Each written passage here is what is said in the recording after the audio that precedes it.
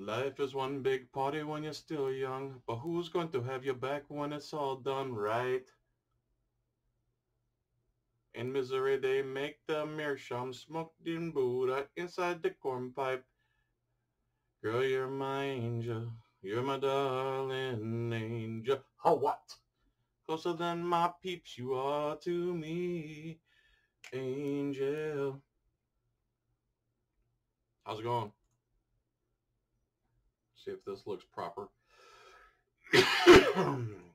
Here's a video from Disorderly Product News. This guy's on a mission to get the blue line flags off of police uniforms and out of police stations, and I have no problem with that. Hopefully the audio's good with this and all that stuff. I'm going to be interrupting constantly. If you don't want to hear me, see me, watch me, anything, go right now to Disorderly Product News. There it is, Disorderly Product News. What you do is you type that right there. And it goes right to his channel. It's amazing. It's amazing. A piece of gum anywhere. I've had a scratchy throat lately. Anyway, here we go. We're going to be interrupting constantly. Leave right now if you don't want to hear me. Hello. This guy has like a game show voice. I thought he was doing it on purpose, but that's just kind of how he talks. Hello, ladies and gentlemen. Here we are. It is one Reagan Peabody. We are here outside the Stickney Police Department. Stickney. S-T-I-C-K-N-E-Y. Stickney. It's a weird name for a town. I'm not that familiar with this town. This town is on the south side.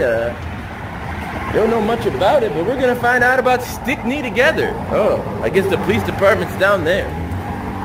Mayor Jeff Wellick in the Stickney Police Department.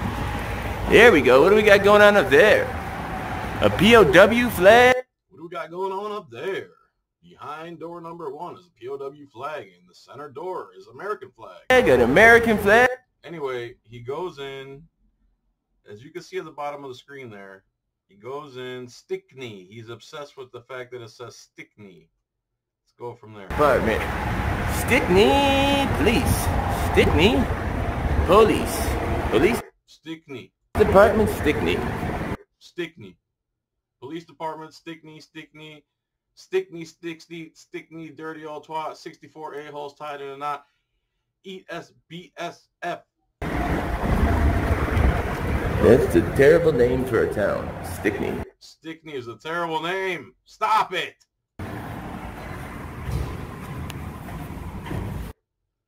I don't know why my window's open. I guess the lady's trying to air out the house from all the John stank.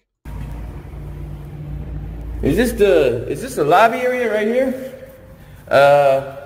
I'm from a group called Demand Your Flag. Are you law enforcement or just communicator? Can I talk to a law enforcement officer? Demand your flag. I don't know if that's true or not, but anyway, he waits and waits and waits and waits and waits and waits and waits and waits. And finally, let's see here. Finally, somebody shows up. Where's he at? There he is. And here comes a sworn peace officer.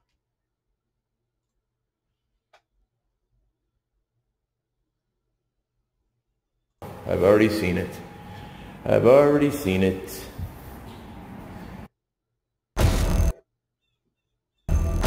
Bear with me.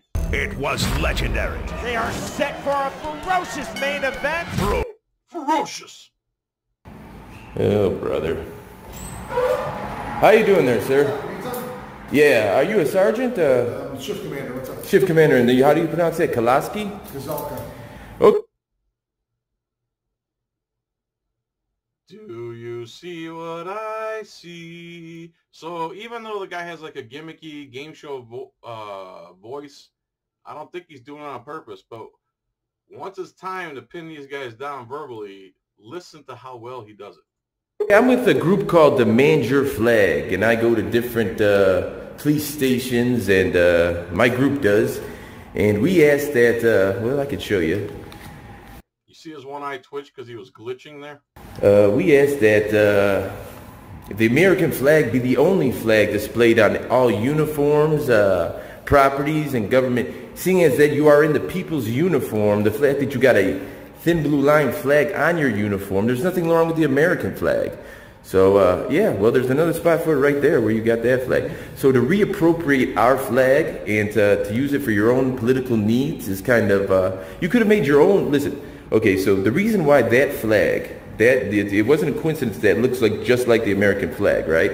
So in 2019, there's equity that was put into that flag, right? It evokes emotion. It makes people cry at ball games, right? When it was first made, there was no emotion, equity built into that flag. But over time, men and women have been sent to the farthest reaches of the globe and have paid the ultimate sacrifice. Some have left their limbs, their minds, and some have left their bodies over there. So to take that flag, reappropriate it and say, this is that flag, give us that adulation, give us that valor, but now it's just... Yeah, stolen valor. That's exactly right. And he explained that very nice. Just about us is somewhat inappropriate, and it is against the federal flag code. So... I wear that one, and I wear that one to represent myself. It's my kind of...